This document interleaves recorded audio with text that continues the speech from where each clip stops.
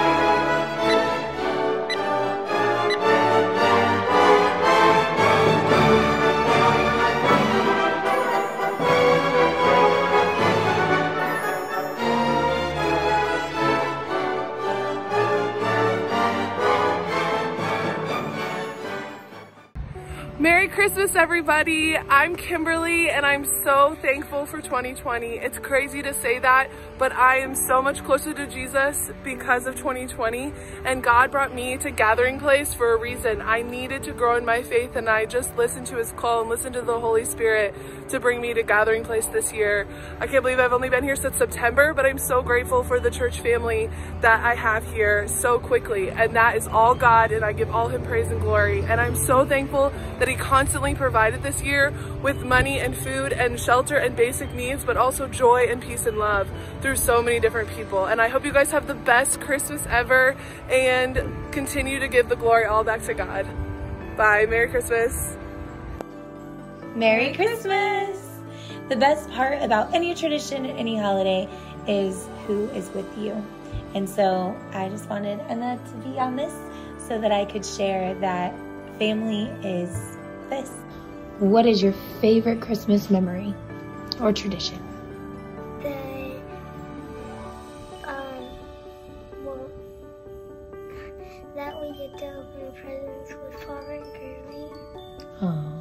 spending time with family.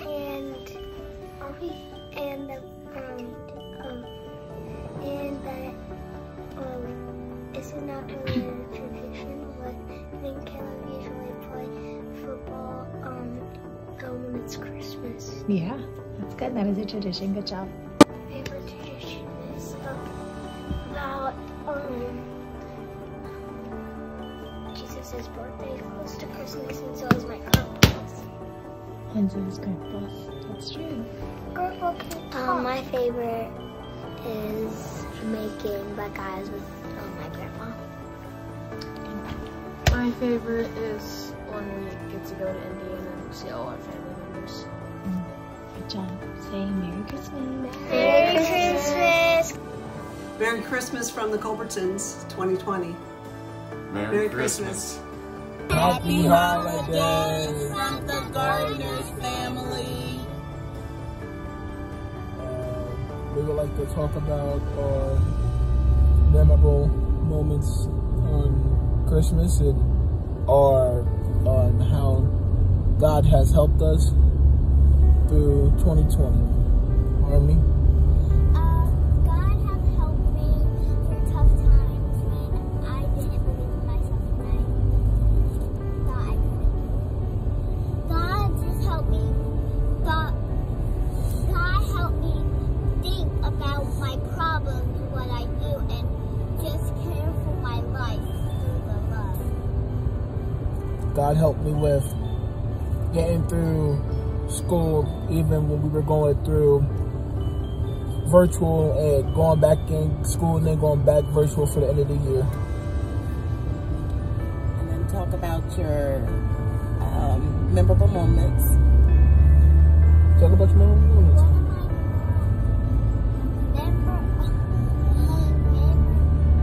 Memorable moment is when we get to do caroling and make Christmas cookies. My memorable Christmas is when we gathered around and we had to guess what song was it and what movie it was from. It was so much fun. Everybody was laughing.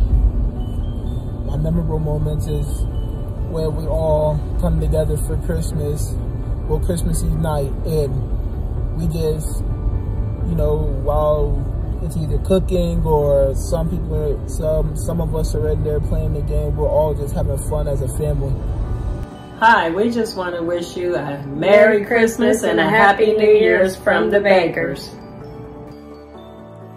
Hi, I just want to say Merry Christmas to the Gathering Place and all my Gathering Place family and friends, and tell you that I miss you all and Merry Christmas. I hope you have the best Christmas. I know it's kind of a weird time we're all going through right now, but you know, we're gonna come out on the other side and everything's gonna be good, and I just want to say Merry Christmas and how thankful I am for Jesus and that he put me in a church like the Gathering Place, and I miss you guys a lot. And the best thing that I like about Christmas is to spend it with my friends and family. So we want to say Merry Christmas!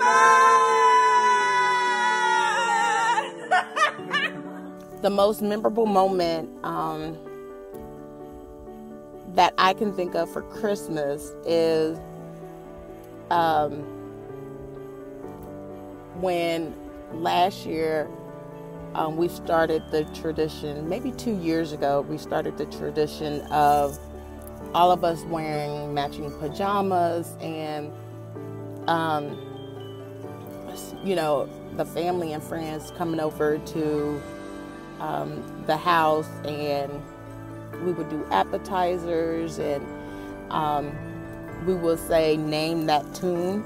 So everybody had to kind of guess what song was playing, and we would dance, do like a Soul Train line, and just have a good old time, because family and friends is just, it means the world to me. I'm a family person. So just being able to be around family, it was just breathtaking for me. What God has blessed or done in my life this year has taught me how to be humble. And I say that mostly because so many of my friends are experiencing hurt and anxiety, and it allowed me to be able to bless them. And I wasn't able to do that in the past, but God has put it on my heart more heavy now than before. And just to be able to be in a situation to bless my friends, that is a wonderful thing. Also, God has blessed the adoption process to go through this year on June 21st, which was super exciting for my family and I. And also the big engagement that God has blessed me with a wonderful man who loves all of my kids tremendously. And I mean, I couldn't ask for anything better right now. So I just believe that God is going to continue to bless my family and do more than what we could even ask or dream of for years to come. So thank you. Merry Christmas and Happy New Year's from the Amer family to yours. We love y'all. Bye. Hi GPC. We're Josh and Kathleen Holden. We wanted to share our Christmas story. We were going to do it with all of the kids, but thought it was better to get them in bed first. So, our Christmas story actually begins in 2005.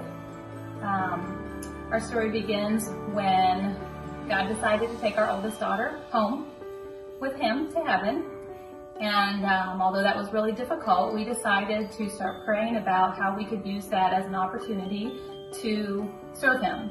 And Josh and I had started looking at ways to sponsor a child through the various organizations that are out there.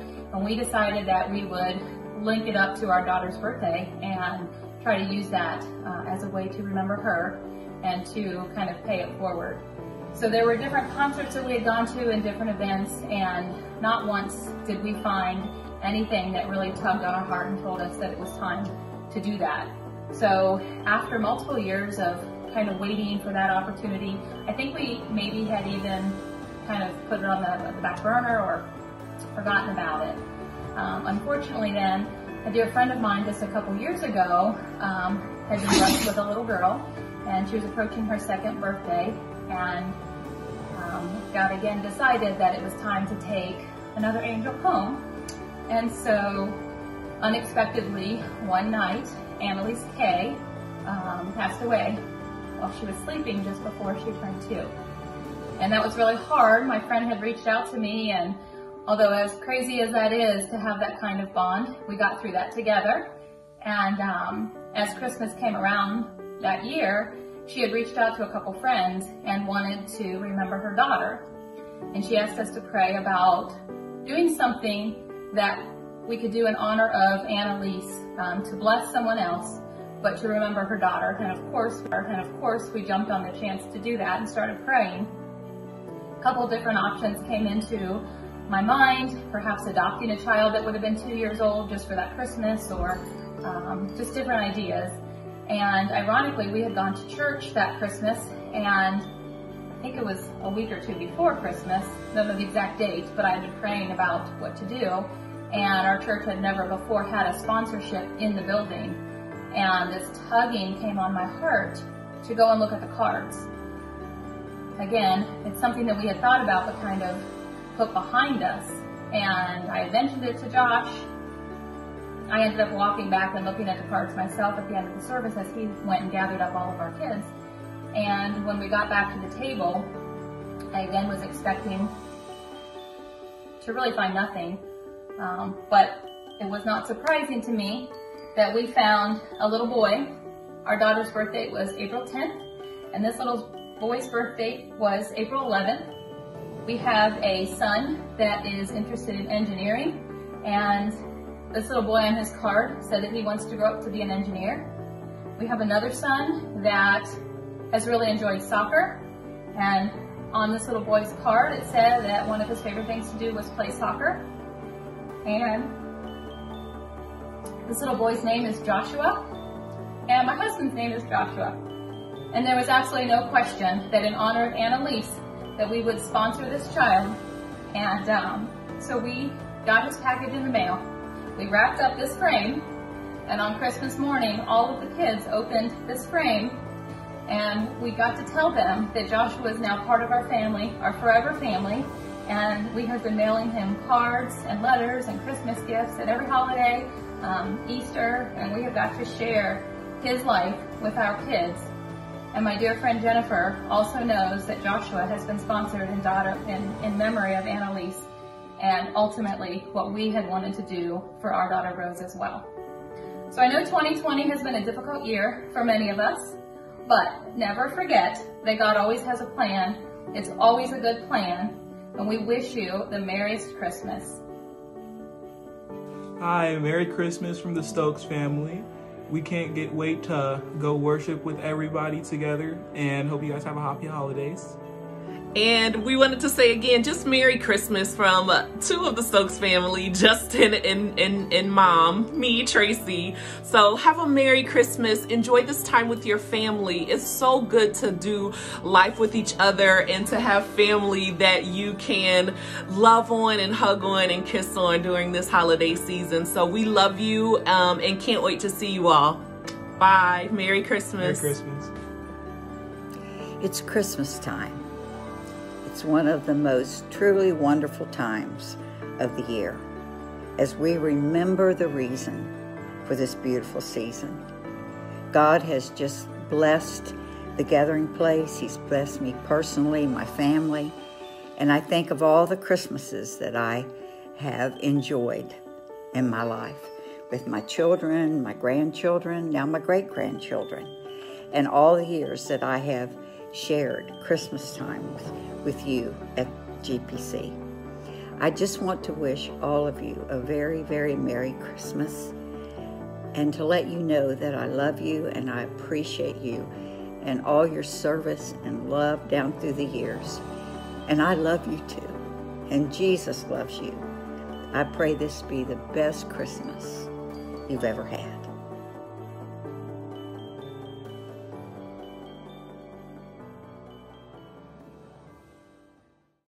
Hey, those were hilarious and awesome and heartfelt. Thank you so much, everyone, for taking the time to send that in to us.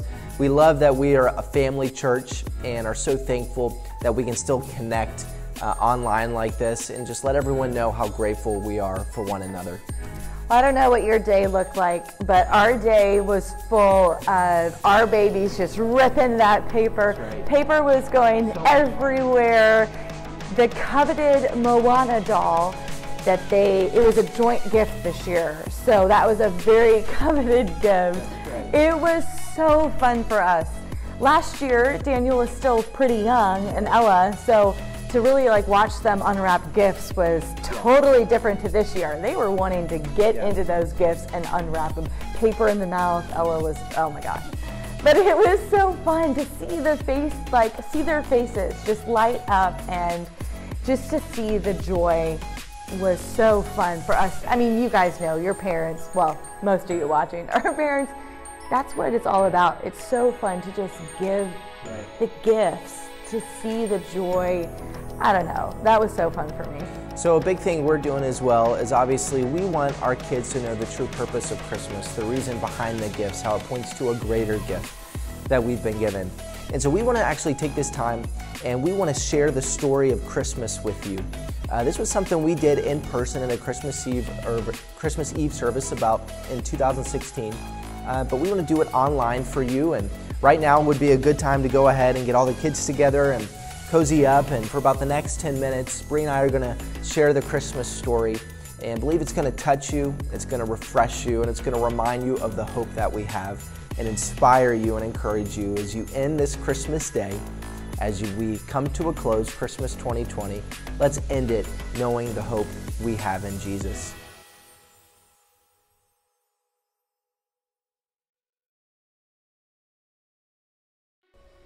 For a child will be born to us, a son will be given to us, and the government will rest upon his shoulders, and his name will be called Wonderful Counselor, Mighty God, Eternal Father, Prince of Peace. There will be no end to the increase of his government or of peace on the throne of David, and over his kingdom to establish it and uphold it with justice and righteousness from then on and forevermore. The zeal of the Lord of hosts will accomplish this. God sent the angel Gabriel to Nazareth, a village in Galilee, to a virgin named Mary. She was engaged to be married to a man named Joseph, a descendant of King David.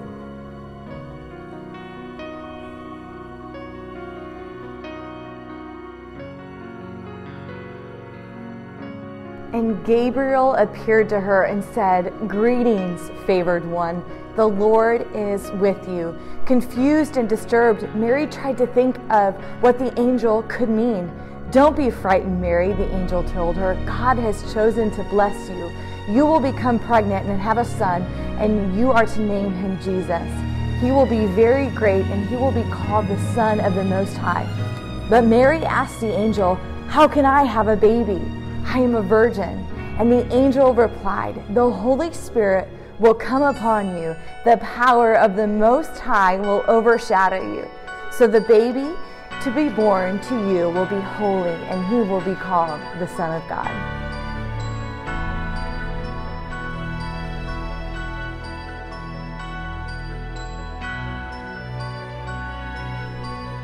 While Mary was still a virgin, she became pregnant by the Holy Spirit. And Joseph, her fiancé, being just a man, decided not to break the engagement quietly, so as not to disgrace her publicly. As he considered this, he fell asleep, and the angel of the Lord appeared to him in a dream. "Joseph, son of David," the angel said, "don't be afraid to go ahead with your marriage to Mary. For the child in her has been conceived by the Holy Spirit, and she will have a son, and you are to name him Jesus, for he will save his people from their sins." And all of this happened to fulfill the Lord's message through his prophet. "Behold, the virgin will conceive a child.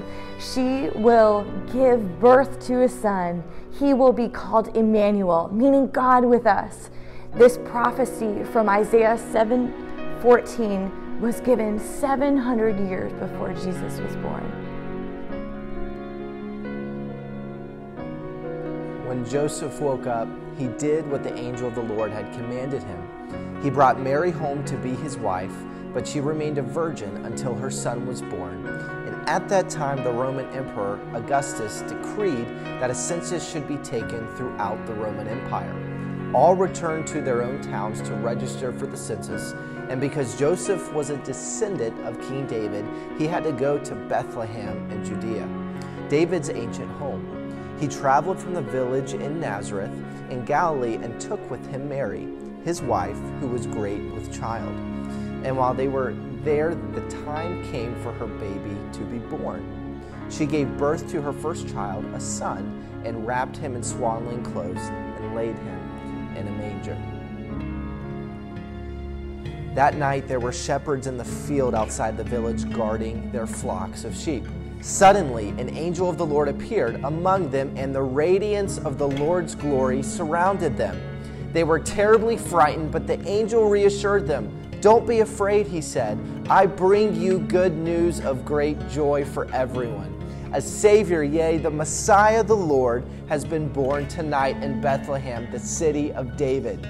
And this is how you will recognize him. You will find a baby lying in a manger, wrapped in swaddling clothes."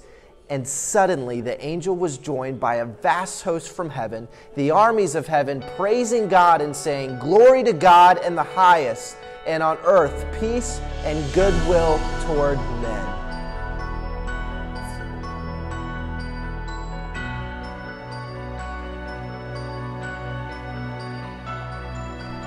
the angels left, and the shepherds said to each other, "Come, let us go to Bethlehem and see this wonderful thing that happened, which the Lord has told us about." So they ran to the village, and they found Mary and Joseph, and there was the baby lying in the manger. The shepherds told everyone what had happened and what the angel had said to them about this child. All who had heard their story were astonished, but Mary kept these things in her heart. The shepherds went back to their fields and flocks, glorifying and praising God. Jesus was born in the town of Bethlehem in Judea during the reign of King Herod, and at the same time came wise men from the east to Jerusalem asking, "Where is the newborn King of the Jews? We've seen the star that arose and have come to worship him." Herod was deeply disturbed by their question, as was all of Jerusalem. He called a meeting of the leading priests and teachers of religious law, said, "Where do the prophets say the Messiah will be born?" He asked, "In Bethlehem," they said, "for this is what the prophet wrote, O Bethlehem of Judea, you're not a just lowly village of Judah. Your ruler will come to you, who will be the shepherd for my people Israel." This prophecy is found in Micah 5 and verse 2 and 2 Samuel chapter 5 and verse 2. Both were written 700 years before Jesus was born.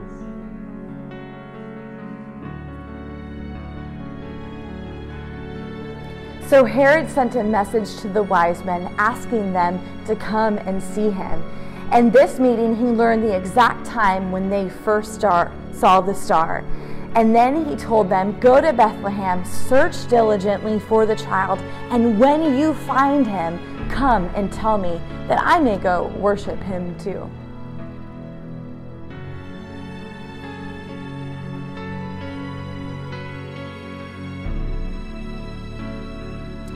After this meeting, the wise men went on their way, and once again the star appeared to them to guide them to Bethlehem. It went ahead of them and stopped over the place where the child was. When they saw the star, they were filled with joy. They entered the house where the child and his mother were, and they fell down and they worshipped him. And they opened their treasure chests, and they gave him gifts of gold, frankincense, and myrrh. But when it was time to leave, they went another way because God had warned them in a dream not to return to Herod.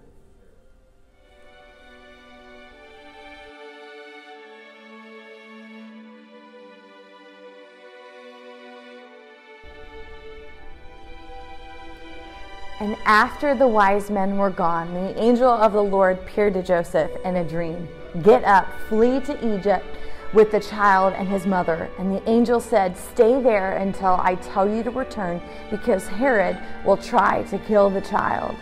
That very night, Joseph left for Egypt with the child and Mary, his mother, and them stayed there until Herod's death. This fulfilled what the Lord had spoken through the prophet, "Out of Egypt I have called my son." Herod was furious when he learned that the wise men had outwitted him. He sent soldiers to kill all the baby boys in and around Bethlehem who were 2 years old and under, because the wise men had told him that the star had first appeared to them about 2 years before. Then later, when Herod died, God's angel appeared in a dream to Joseph in Egypt. The angel said, "Get up, take the child and his mother and return to Israel. All those who wish to murder the child are dead." So Joseph obeyed, and he arose and he took the child and his mother and re-entered Israel. When he heard, though, that Herod's son had taken over as king in Judea, he was afraid to go there. Then Joseph was directed in a dream to go to the hills of Galilee. On arriving, he settled in the village of Nazareth, fulfilling the words of the prophets, "He shall be called a Nazarene."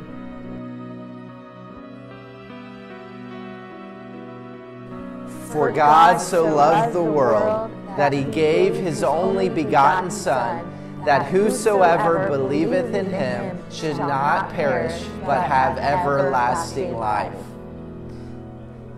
And this is the story of Christmas.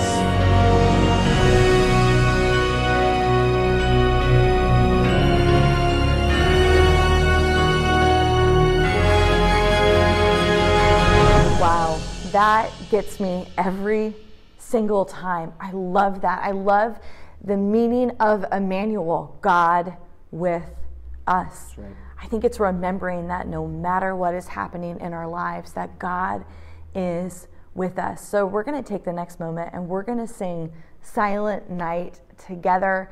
So, I mean, if you just want to like stand up and circle in, grab your family tight, remember this Christmas season that God is with you. So, Pastor Garrett, before we sing the song, why don't you pray for us and just pray a special blessing over as we transition really into almost 2021. Right.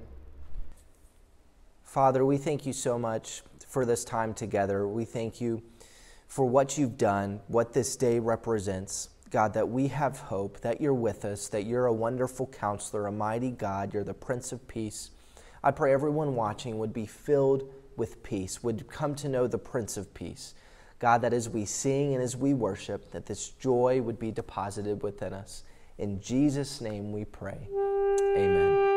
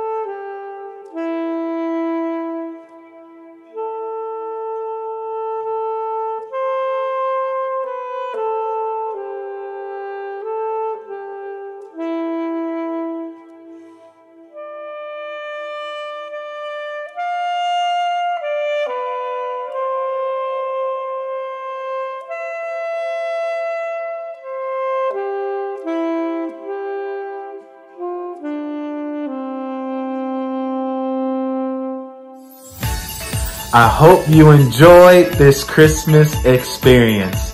Thank you so much for joining us, and we hope to see you soon. Merry Christmas.